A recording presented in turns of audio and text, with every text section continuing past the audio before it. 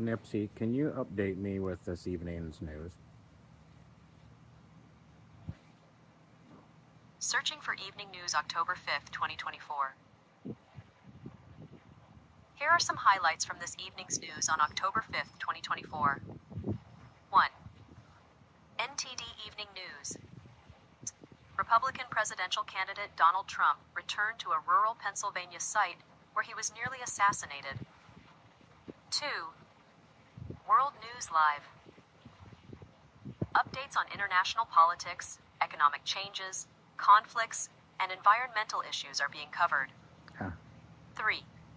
Loves to still Zia's tell me Evening the News. agencies mixed in with The evening data. news is streamed live on YouTube and Facebook, covering various local and international stories. 4. CBS Evening News. That's one of the ways the news does it with the rabbit R1. I should be able to break it down and get it to give me a better answer here. And even using their new one here. Go to news.google.com and tell me the top 10 news headlines. Searching now.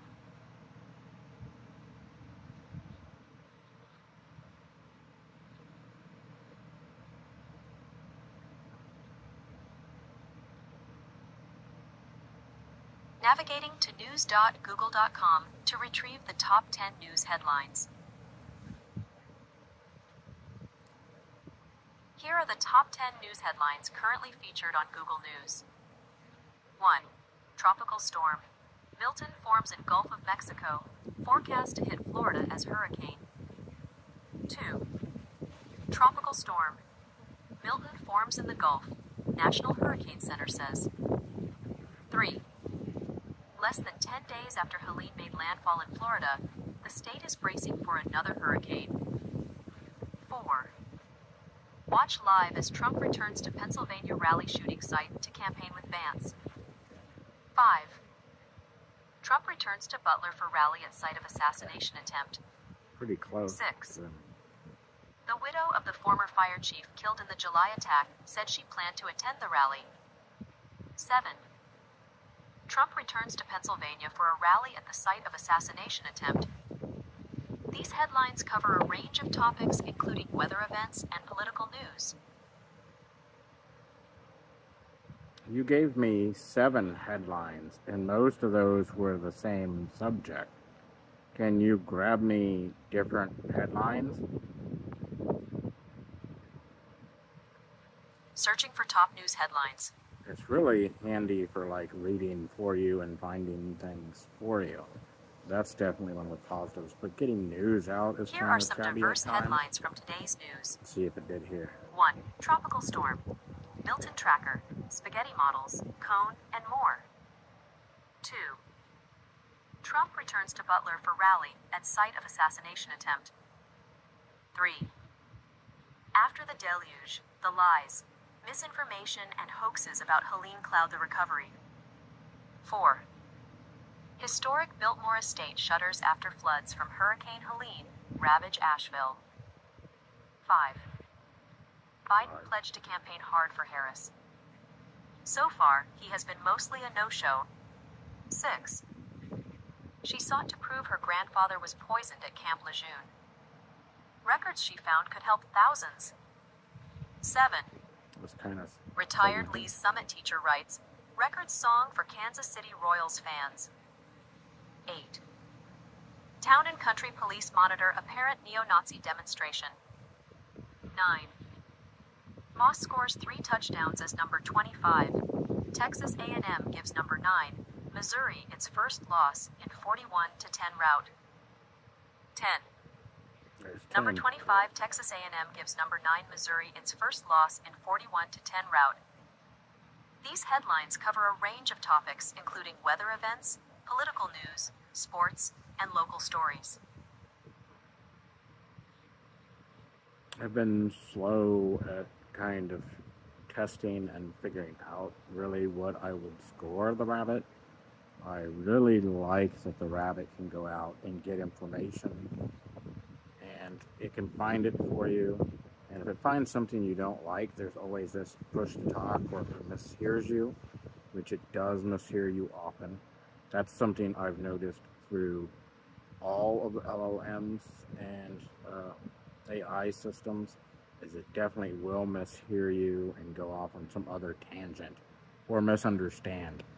The thing I really hate about most of those is you've got to restart the conversation over and redirect it. Usually when this goes off into something else, I can push the push to talk and I can get back on track. I can tell her, hey, no. Sometimes I even get mad and say, hey, no, this isn't what you were supposed to do. Get me back on this. And she usually picks up very excellently and continues on with it.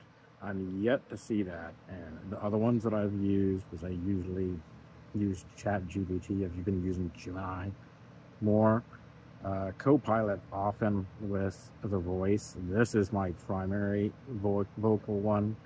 I tried talking to ChatGPT and I don't really like how snippety it is with that. I got recently the glasses from Frame and that one's pretty snippety, but it does, you can change that and mix it up a bit. Can't wait until they get some more options on that, or I can get some more routed things through that, but I'll save Frame for another discussion here with us. The recent update with the Rabbit and the LAM, which you can do on your desktop just by giving it instructions, by saying, hey, go to a website, do this, find that, and find this. It's integrated in with this talking as well, so I can actually choose to either write it out on there and do it. You can watch it do it from here or on the desktop, which I know sounds confusing without showing something like that. I can make something more with that, but you can say, hey, go to the website, look at this information, get me information from here, get it from there. You can tell, once you're signed in to your Amazon account on the LAM area, which they call the LAM playground, you can then sign in and log into your accounts. So you can go into like Amazon, and then I can take a picture of an item and say, hey, this, where's this on Amazon? Or I say, go to Amazon, find this item, put it in my cart. And then it can go do that here for me and get it in my cart, and I can come back to it and purchase it. It's really an interesting thing. I like the way it pulls the information. It does really decent with that. It's pretty close on it. And if I really have any questions, I can further break it down. It's improved a lot since it's released, because I know when it released, I would get into some questions that it would tell me that it really wasn't comfortable answering. Now it's got much better with that. It does well with going through and asking counter questions, which is the funnest thing, I think, ever with it there. Because I can further break down any stories when I have random questions I can do with that. And really, to be honest, when I saw the CES thing, I thought it was overhyped and those things might not happen. It looks like they slowly are here with LAM. They've actually made big steps, and it's getting there to be able to do these actions and get to where we want with that. When I saw it at CES, I just really wanted something that I could push to talk, get access to LLM, have quick close-up. Also liked the assistant and reminders ideas, which, since those are slowly out there, it's a little bit less than I would want. I think with this point, with it new, having this LAM, that's one of the reasons I held back till this week to say more. Having LAM in there, I think moves it from a 6 to a 7.5. I think when we get LAM working really good and working through a lot of things, it'll take it up to an 8 or a 9.